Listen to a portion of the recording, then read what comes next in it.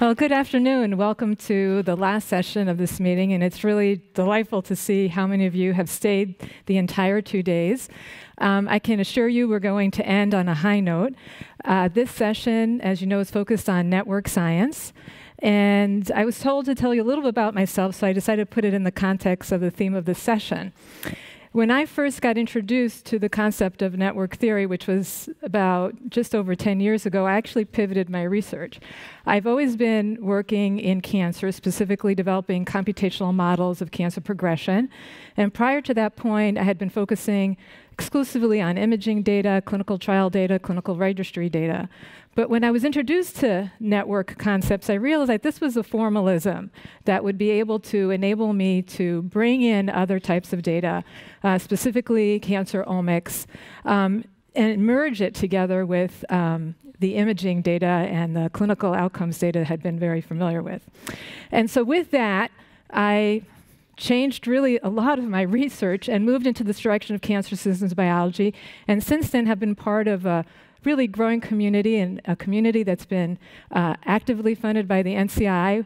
We have a center here in cancer systems biology, and this center very much uses ideas of network theory to try to unravel the molecular mechanisms of cancer progression by bringing together many types of data on many different platforms, genomic, proteomic, metabolomic, and bring in even histological images, medical images, merging them with outcomes data. So it's a very productive framework, and so I'm really delighted to see that this meeting has embraced this concept, and we have 3 terrific speakers, really luminaries in the field. And with that, I'm going to introduce our first speaker, and he has so many titles that I have to read it off a piece of paper. So this is Laszlo Barabási, who is the Robert Gray Dodge Professor of Network Science and Distinguished University Professor at Northeastern University, where he directs the Center for Complex Network Research. He also has an appointment in the Department of Physics and the College of Computer and Information Science. In addition to that, he has an appointment in the Department of Medicine at the Harvard Medical School, an appointment in the Channing Division of Network Science at the Brigham and Women's Hospital, and he is a member of the Center for Cancer Systems Biology at the Dana-Farber Institute. He's written a number of textbooks on network science that have been translated into many languages, and he's known for the discovery of the concept of scale-free networks, which has been used to explain cellular telephone networks and online communication networks. And with that, I would like to introduce our speaker, and we'll get him on the stage. And the title of his talk is Network Medicine from Cellular Networks to Human Diseasome. Please join me in welcoming him. Thank you. It's a pleasure to be here, and thanks for staying this long. And indeed, today we will not be talking about scale-free networks. We'll be talking about how to use networks to think about human diseases. And in particular, I titled this Network Medicine. And let me start with an appropriate image, which is to kind of think about how do we think about the disease from a network perspective. And let's start with the car. In many ways, a broken car is similar to an individual with a disease, right? But there's a fundamental difference between a car and most of our diseases. That is that, if you have a broken car, you can take it to a shop and virtually guarantee that it will be fixed. And unfortunately, we cannot say that for many of our diseases. Now, the question that comes is that what allows the mechanic, with a fraction of a schooling compared to the medical doctor, and the fraction of the income to that of a medical doctor, to really guarantee that your car will run out healthy from the garage, while we struggle so much, our colleagues in the medical school as well as in the hospitals struggle so much to really kind of restore the health of patients. And of course, there's a fundamental difference, or many fundamental difference between the tool set that the mechanic has and the doctor. For one thing, the mechanic has the parts list, right? And that one we cannot say so easily about the doctor, but in any way, at the molecular level, the Genome Project provided us the parts list. We know all the genes, hence we know all the proteins, and we know all the components that are present in the cell. What the mechanic has, however, that the doctor doesn't, is a wiring diagram. That is, how do these pieces fit together? Who is connected to whom and how they're connected to each other? And in many ways, you know, the mechanic would be lost if we just given these pieces completely spread around. The reason why he can actually combine them is because the access of this wiring diagram. So then the question we want to ask, really, is that how do we think from the network perspective, from the connection perspective about diseases? And what I would like to tell you here is that in many ways, our understanding of disease is hidden in these molecular networks that are taking place within the cell. Now, I'm myself a physicist. I literally define myself a network scientist, and I spent much of my last 15 years looking at internet as a network, at social networks, as well as lately more and more looking at the network within the cell, that are the interactions between the components. And what you see in this image is nothing but the protein-protein interactions within the human cells in a way that you can see that. And the question I would like to ask is that how do we think about the disease in the context of this network? How do the breakdown of a component, of a gene or of a protein, leads to something that we perceive as a disease? Now, in order to see that, to understand it, I'm going to show you first a network that doesn't look like a cell, but I want you to suspend this belief for a few moments, and let us agree that this is nothing but a map of a cell, where the nodes would correspond to the proteins, and the road segments would be the interactions between them.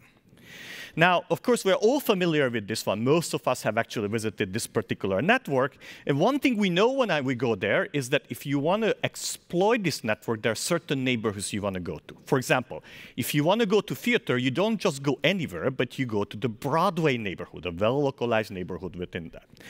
If you want to buy some high-priced artwork, you again don't just simply wander around the streets anywhere, but you go around the vicinity of the 21st Street. And the reason why that is because the functions of Manhattan are well localized, the higher end functions in well-defined neighborhoods. And you know, like kind of most of the components responsible for that aggregate in that way as well. Now, what I would like to convince you in this talk is that that's the same is true for the cell. That is that when you look at the components that are responsible for a certain function, they tend to agglomerate in a certain part of that large network I showed you earlier. And that could be called the functional module. And when that functional module breaks, will be a disease module. That is that the idea here is that the components that are responsible for a certain disease are well localized, just like Broadway's or just like the galleries are in New York. So if you believe that, then we would say, you know, that cancer would be probably sitting around Wall Street, and you could put bipolar disorder around the Times Square neighborhood, right? And maybe you put asthma and respiratory disease around the George Washington Bridge, where Manhattan breeds much of its mass into New Jersey, right? So now, of course, if this is true, then what we have to do is very simple. Get a map of the cell, find a disease module for each disease, and then somehow drug it. But of course, it's obvious that it's not that simple. One reason it's not that simple is that we don't have a map. I mean, we do, but what we have is not a complete map. According to the current estimate, you know, about 20 to 30% of the interactions are known to us. The rest of it is missing. Mark Vidal, my collaborator at Dana-Farber Cancer Institute, has done a heroic job of mapping out these protein-protein interactions within the cell. Now, what happens if you are missing 70% of the interactions? Well, this is what I'm going to show you here. We're going to remove 70% of the links and see how we can actually recognize the disease modules. And of course, when 70% of the links disappear, the map falls into pieces. And it will be a significant scientific challenge to find where the disease modules are. Now, in the cell, we have a little bit better situation because the cell is denser than Manhattan. The typical protein has about 15 interactions or more, not 4 like a 3-segment in Manhattan. So the network remains connected, but still the challenge for us is how do we think about disease modules in a network that is 70% of the links are missing? Well, let me illustrate that in a very particular situation in the case of asthma. And I'm going to try to start with this map, which is kind of the best map we had about a few years ago, and place on that the asthma proteins. Because asthma is a well-studied disease, and therefore we have about 100 genes that are somewhat associated with that. So we're going to go and highlight these genes on that. And what you see is that they tend to be agglomerated in a particular network neighborhood, and that's really the indication that there is a so-called asthma disease module. Now, not all proteins are in that neighborhood, and some of them are disconnected partly because we're missing links that would pull them there, right? Remember, 70% of the links are missing, and others are disconnected because they are probably labeled as asthma module, proteins, but they are really not that. So the question is, how can I use this information having this disease module? Well, what I suspect is that in the vicinity of these asthma proteins, the other proteins are also associated with asthma, and they're potential drug targets as well. Because as you know, most drugs don't actually target the disease genes themselves. The vast majority of drugs on the market are actually hitting proteins in the vicinity of the disease genes. They're restoring some consequences of the problems that the mutation had. So what we do is that, for example, develop methodologies by which we can find out the other potential disease genes or drug targets using different methodologies. Like one of them is this diamond methodology that looks in the neighborhood and finds out what are the proteins that have a statistically significant association with the existing asthma proteins. And then as a result, what you see now is that how we are actually filling in the disease module in that neighborhood. And so our claim is that what you see here filling in is really the asthma module. That's the neighborhood you need to drug.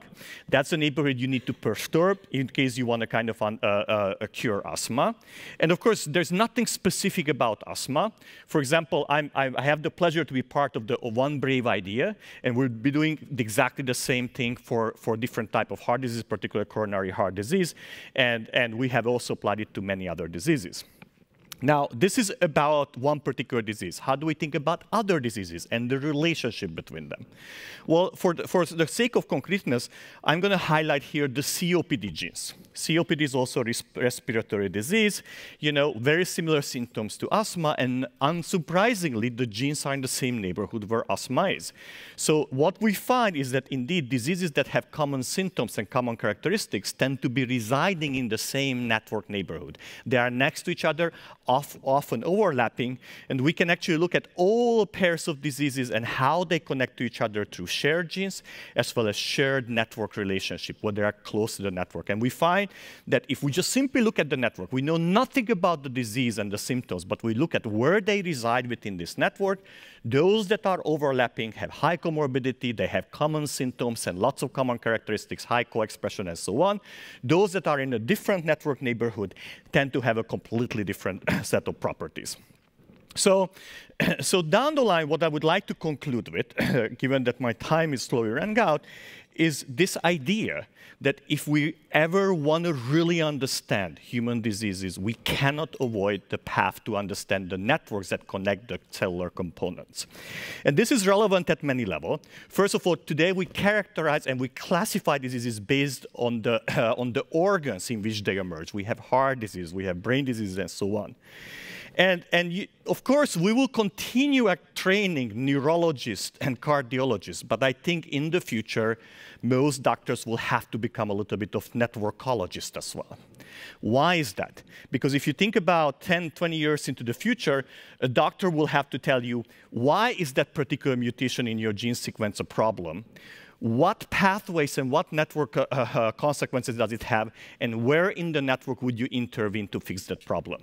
That is the way the mutations manifest themselves in the cell. And the way we eventually be able to cure them, and we cure them today, is really kind of exploiting the network aspects and the interactions between the components. And that information will have to eventually come back to the patient. So down the line, what I would like to, I personally deeply believe that network thinking is unavoidable and will be deeply infused into the way we think about human diseases in the coming years and certainly decades. Thank you very much for your attention.